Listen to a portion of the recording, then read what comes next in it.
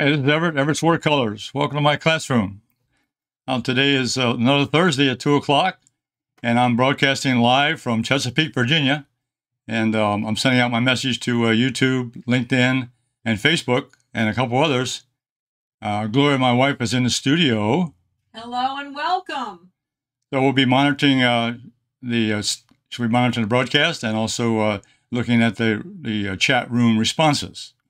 So give me a like and give me a thumbs up, and send me a question or give me a comment, and I'll be glad to get back to you. All right, now today I'm going to do a pretty exciting little program. It's a plein air that I've done.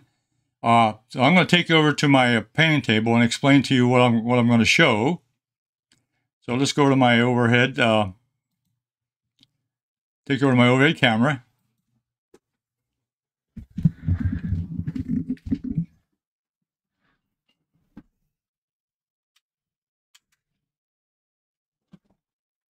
Okay, I'm going to turn the chat room on.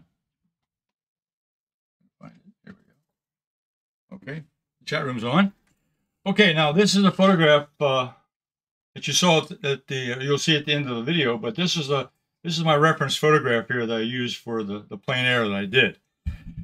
It's a local park here nearby, which is a place I really like to go. And this here was really interesting because I had a nice, very light area and an interesting background of trees and so forth. So when you'll see that, this photograph doesn't show the real highlights that I saw, but in the video, which I did live, I videotaped it, so I want to share that with you. And after the video, I'll bring you back and then we'll discuss the final painting. So I'm going to take you to the video now to show you how I painted this scene.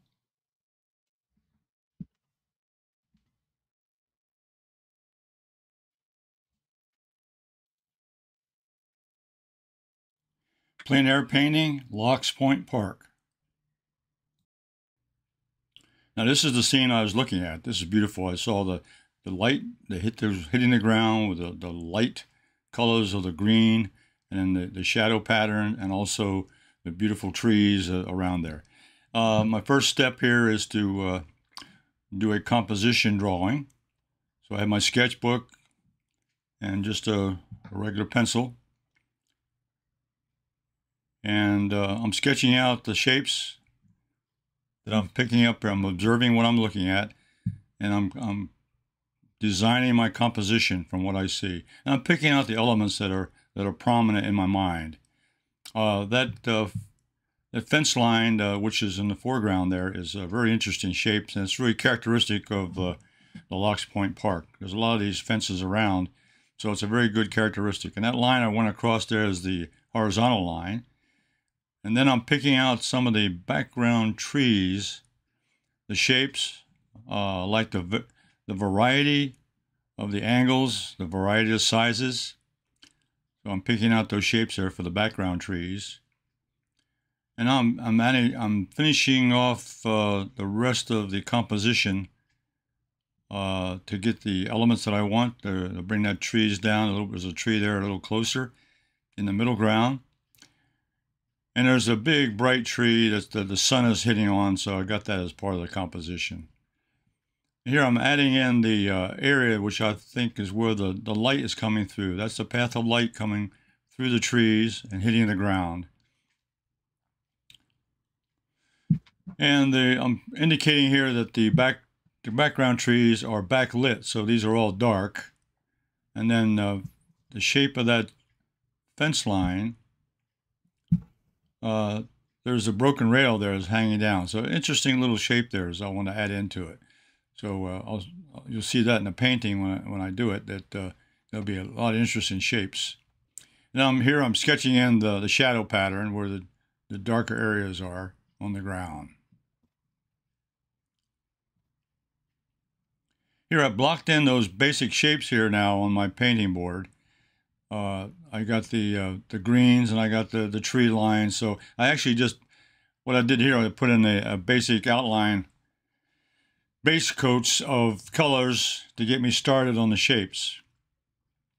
And here I'm adding in more green now. This is that light green that's, let's see the sun coming through the trees, and so that light green on the ground and that light green on that tree on the left is what really caught my eye. So this is the light green pattern that I wanted to capture.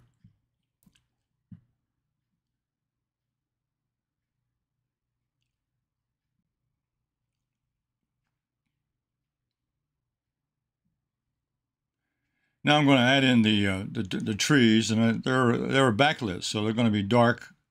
And I'm starting in the background, trees, moving into the middle ground, toward the foreground, coming toward the foreground of the painting.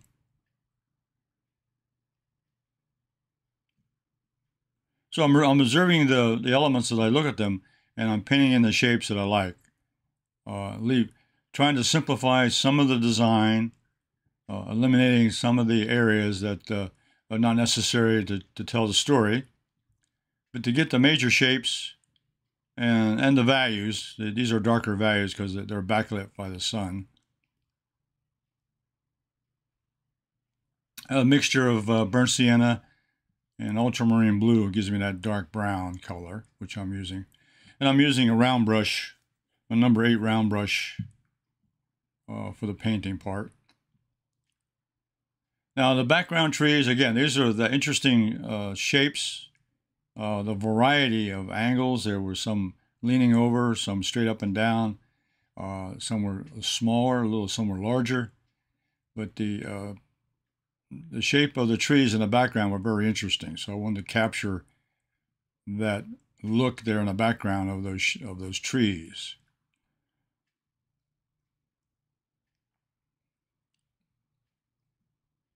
So they're backlit also, so I'm painting them in a dark brown color because they're backlit by the sun.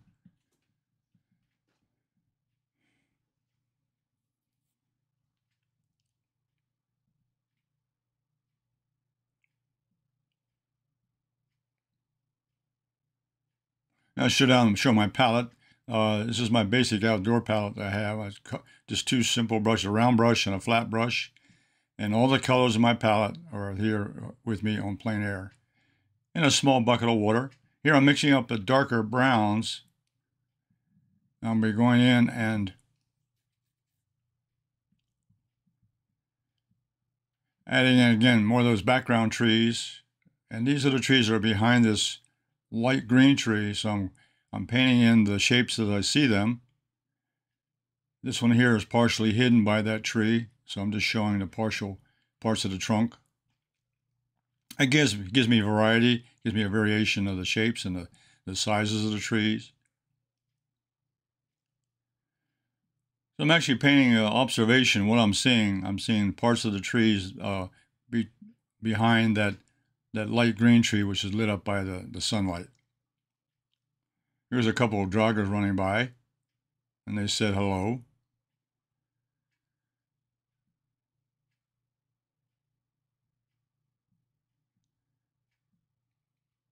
This is a well-populated park. People come down here to have picnics and so forth. Again, I'm taking it back down to the palette. Here I'm going to start mixing up some greens for the trees. I got a lighter green. I'm using lemon yellow and green number 1.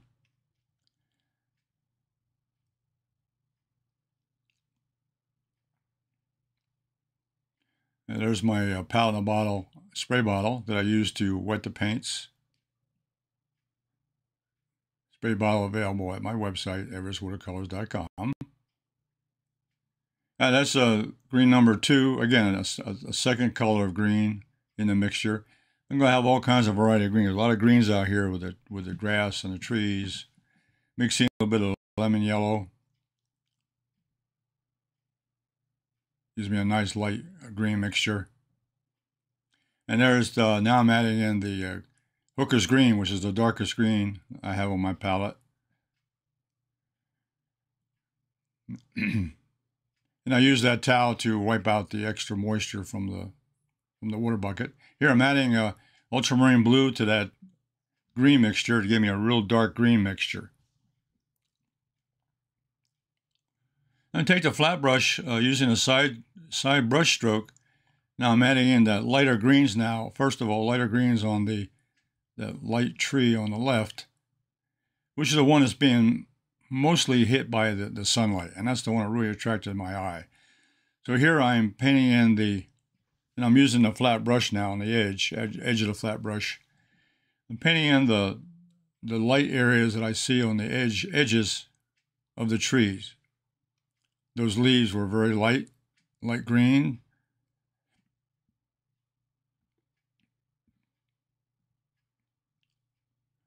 Adding that lighter green back into the middle of the tree.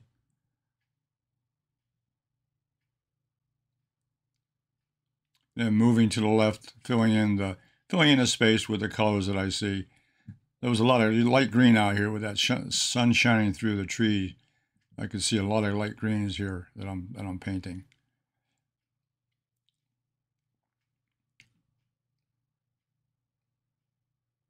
This light green captured that whole left side of the painting. There was a lot of sunlight coming through that section.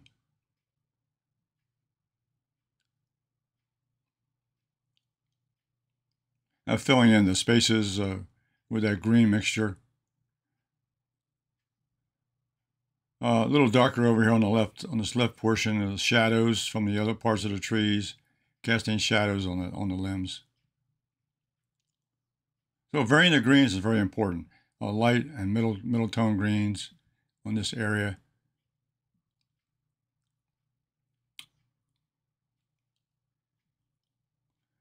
Now I'm mixing up that darker green now with that hooker's green and ultramarine blue. The darker greens were back in the evergreen trees in the background. They're much taller, but they have a lot darker branches and darker leaves on these trees.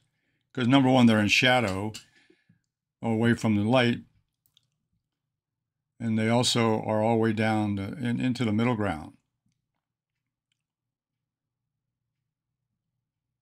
And they're trying to indicate here that the leaves are in front of the trunks and behind some of the trunks.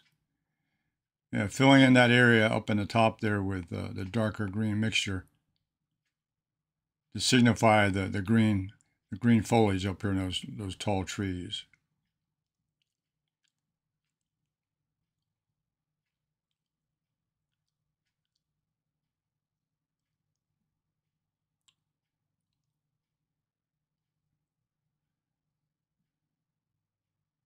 Working in the background, there was the smaller trees coming down toward the horizon line. Again, there was trees there, smaller trees that had lots of leaves showing also. They were also backlit with the sun, so they were darker in value.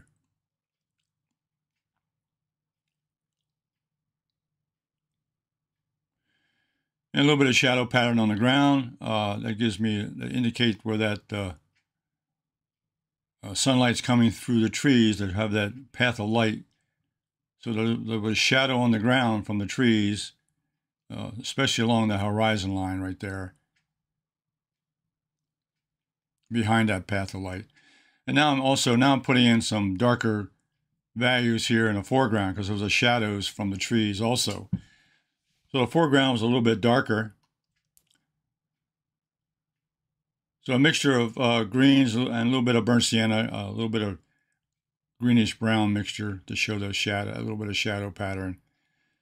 So adding a little bit of, and also a little bit of texture. There was some texture on the ground of some leaves and branches and so forth. So this was a textured area. Also was darker. It was in shadow. So I'm trying to capture that color and the look of that. It was brown with a little bit of green mixtures in.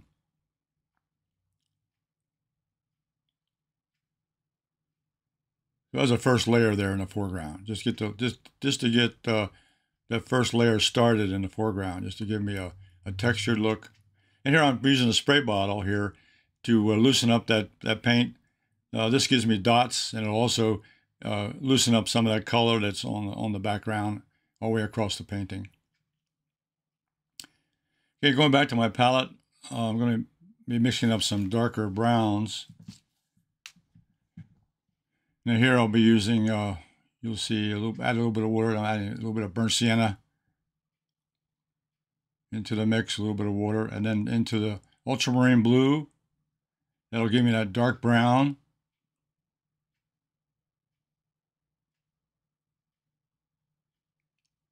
Adding a little bit more burnt sienna, darken up that color.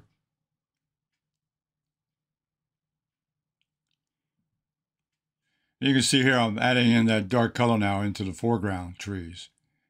These trees in the foreground were backlit by the sun, so they were much darker as I come forward.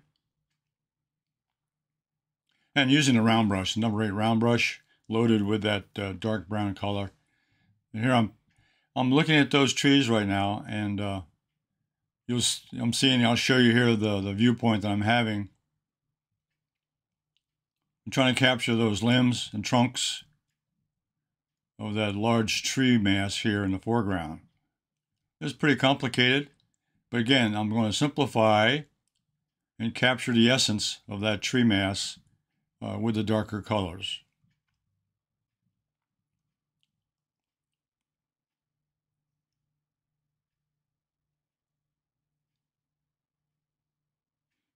I'm observing the color that I see in the landscape, and I'm going to be drawing in the branches, at least the prominent branches, the ones that are the main branches on the trees. Again, trying to simplify the scene, but at least capture the essence of what I see.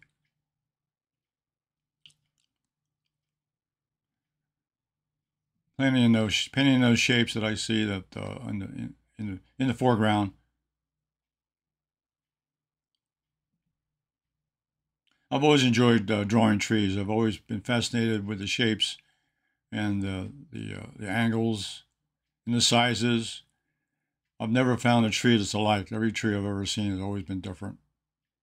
So it's always been a pleasure and a joy to paint trees. And that's one reason I picked this subject today, because I wanted to paint some trees, and I like that path of light that's coming through this scene, because I want to capture that light and darks against the trees. So it was a good combination and the right time of day to capture this.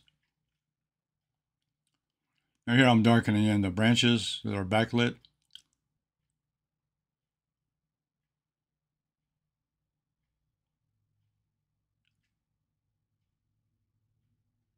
I'm using that round brush number 8 with the dark brown mixed to paint in the shape of the trees.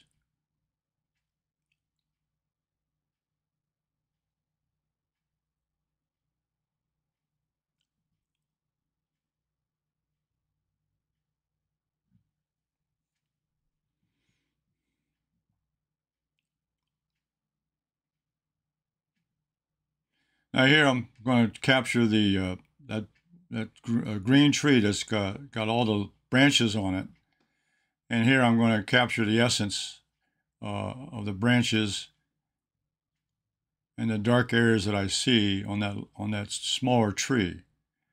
But it's the prominent tree there that's showing the interest that I have of the light green and the path of light coming through and the lighter green mixtures. But it had a lot of small branches, so I'm going to capture some of the basic ones to paint what I see in the scene. I'm adding in some of the detail to indicate the branches from that particular small tree.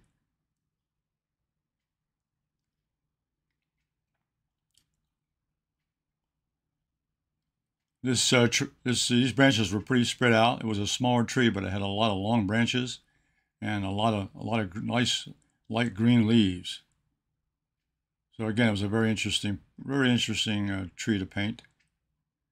And here I'm trying to simplify, capturing the essence of the shape and the essence of what I see with these long branches and all those leaves that were attached. They were catching the light of the sun.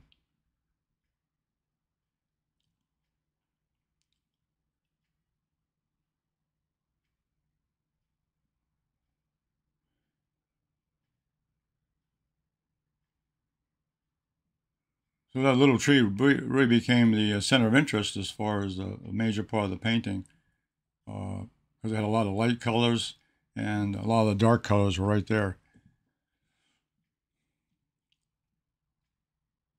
If you also notice in the background, there's a little bit of water showing, so there's a little bit of water in the background there, just a hint of some of that blue.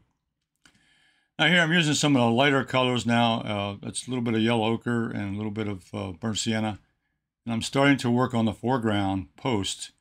These characteristic posts here that are in the park, these are very interesting. And I'm really going to take my time on these. And painting plein air, the painting is vertical. It's almost at 90-degree angles, so I'm holding the brush away from the paper as I'm painting, so it's a different feeling than painting on a flat surface. So it's something that needs to be practiced a little bit because it's a little bit unique painting away from a surface and painting vertically. Now here I'm putting some of the shadow pattern on that. I'm painting in the basic color. I'm putting in the basic color on that railing, fence railing. I guess that's that fence rail. It's called a fence rail, but these are pretty popular fence lines in a lot of parts of the country. But there's a lot of them here at the Locks Point Park. They run all the way around the roads and along the roadway, down by the docks. So there's a lot of these fence lines that are available. And there was a little bit of little trees there in the background that were poking through those other trees. So I captured some of the branches. And here I'm adding a little more brighter color to this middle ground tree, which is the center of interest. So I wanted to get a little more color, a little more light color, a lot of yellow. A lot of yellow-green in that particular tree. So I wanted to emphasize that color with a lighter color mix. And a little bit on the ground. More yellow-green in it. That was the path of light coming through the trees that were hitting the ground, which is what caught my attention for this particular location.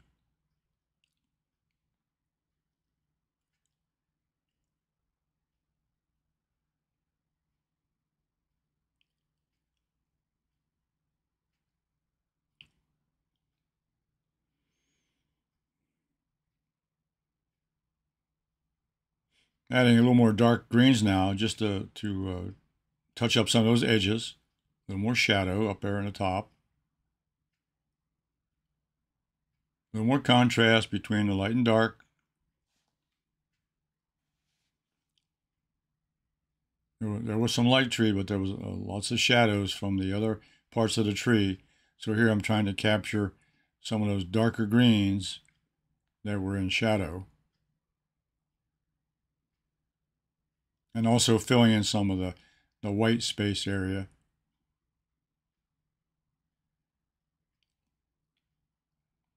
Kind of tighten up the composition a little bit.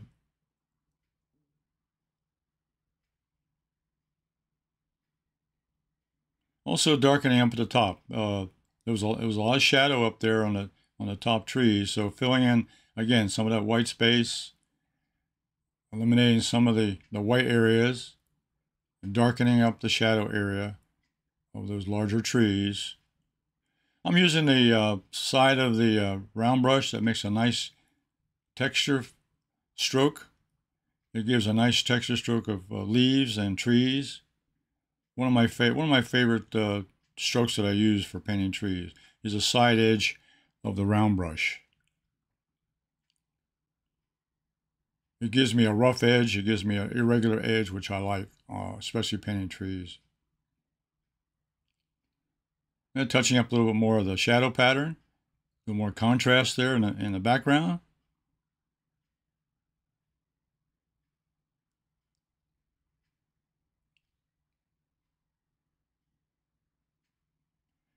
Now I'm adding a little more branches now to those little background trees. There were little small trees that were between the larger trees.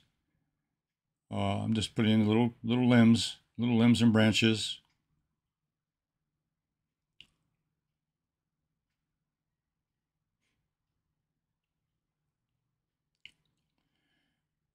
Now here I'm adding the darker shadows to this rail fence. And here I'm really going to take my time because this was a very interesting fence line. Not because it's unique, but because it's interesting shapes. But it's also show you a lot more detail on how to paint this. Now I'm painting plein air, and I'm painting on a vertical surface. So holding the brush and getting the right angle so that I don't want to rest myself on the paper if I got wet paint there. So I've got to be careful of where I'm going with the brush and where I'm putting my hand and so forth. So actually, my hand is suspended, and I can lightly touch the paper with my my little finger, or my one part of my hand, that I can study my position so I get the steady stroke of the object I'm painting. So you notice I'm resting my finger, my left little finger, on the paper gently, and then positioning the paintbrush so I can paint the stroke for the particular object.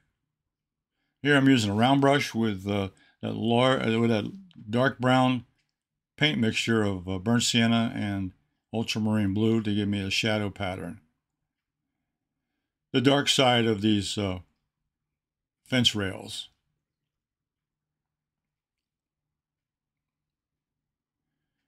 And here again, I'm working on this vertical surface, so I'm coming from another angle to get that particular position in order to paint that stroke across that area.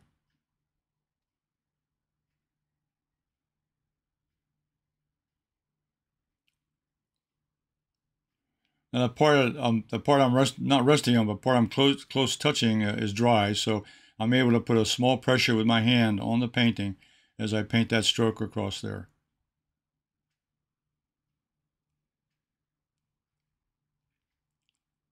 And positioning myself so I can get the stroke here. These small details of the rail fence is very interesting. I'm trying to capture the shape, trying to capture the shadow. These rails are irregular. They're not straight. They're kind of very rough wood. But they're also, I just love painting them. They're interesting. And they have little holes here in the posts that they're attached to. These are made with no nails at all. These rails go through this holes, and that's how it's attached. The rails are attached to the poles through these holes, and that's the structure that they're made of. And here I'm painting the shadow side of this particular post here.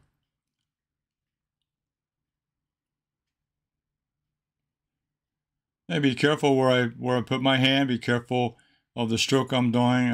Got to go slow here because I'm in a tight area. But this is one of the things you learn in plein air, is to how to position the brush, how to position the area that you're painting in, and to get the right angle of the brush stroke.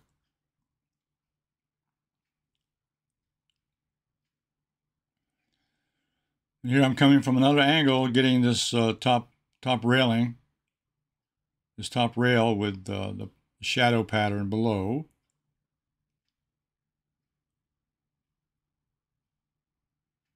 Now round brush is loaded with paint, so I can go away, do it in one paint load of paint. And I paint that little hole that it goes through, the little hole in the post where the railing goes through, and that's where the shadow is. So I'm taking my time on this because this is a very interesting object to paint.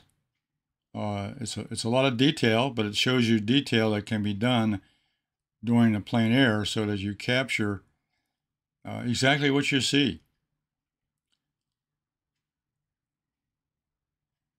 It's more interesting than looking at a photograph. information from a photograph is okay, but by looking at the object firsthand, it's much more interesting, and you capture a lot more detail about that particular subject. And this is also very meditative. I mentioned that before in the plein air, or the still life lesson I gave last week, was that the part of still life is the meditative. There's also, as you're painting in plein air, in this case here, it's a very meditative status. You're focusing on what you're doing. You're taking the time, and you're concentrating on the area that you're painting, and it becomes very meditative. It's a very comforting and very relaxing situation to be in, to be painting outdoors. And take the time to capture what you see.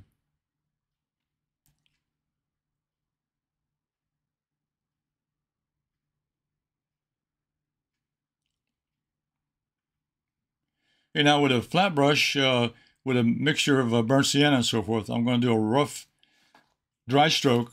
That's going to capture some of that texture that's here in the foreground.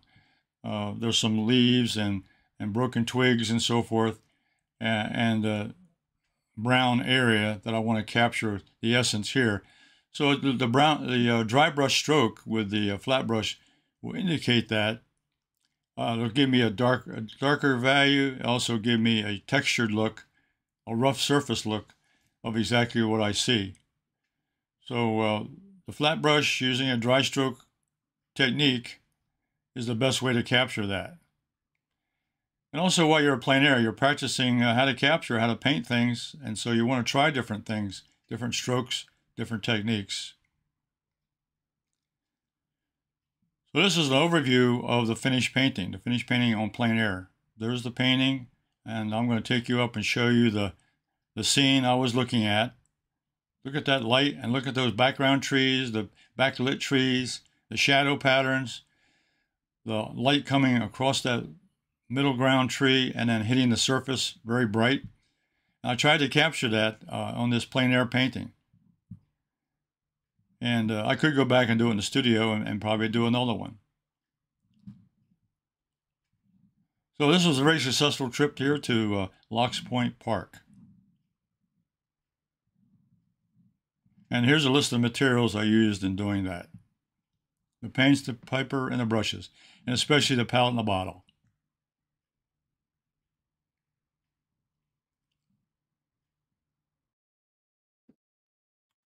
Okay, this is the actual painting now. I haven't done any touch-up here in the studio.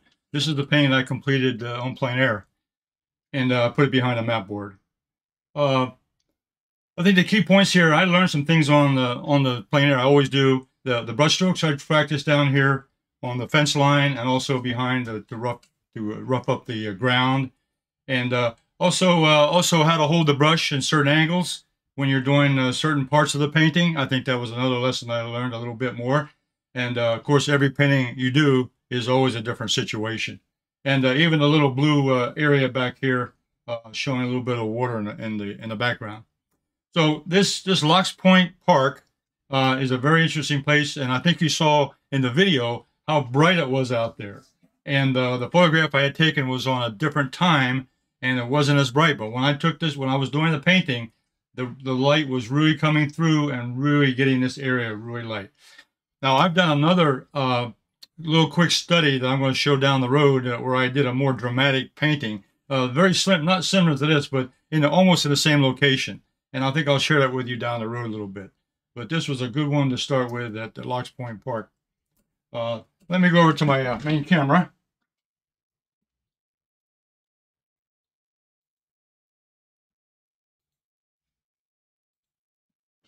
Okay.